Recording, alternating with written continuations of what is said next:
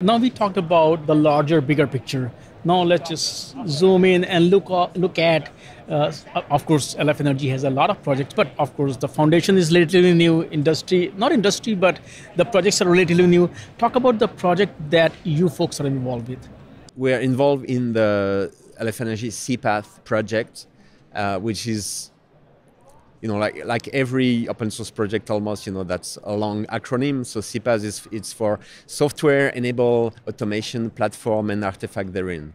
But to resume what it does, SEAPATH is like a Linux distribution. It's like an OS, operation system that will run virtualization into the new grid, that will manage virtualization into the new grid. As I explained before, the grid needs to be modernized, and people get the vision that's what happened in the telecom industry, 10 years ago through the 5G revolution and the virtualization of all the software-defined network.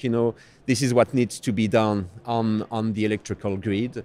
And that's what SEAPATH is bringing. It will bring virtualization into the grid, into the what we call the digitized substation. So all the node of the grid, which are the substation, will be digitized. And then all the business, the automation, control, security, AI, algorithm, software that will manage the grid and control it will be run virtually through VM or Docker into a SEAPATH platform. That's the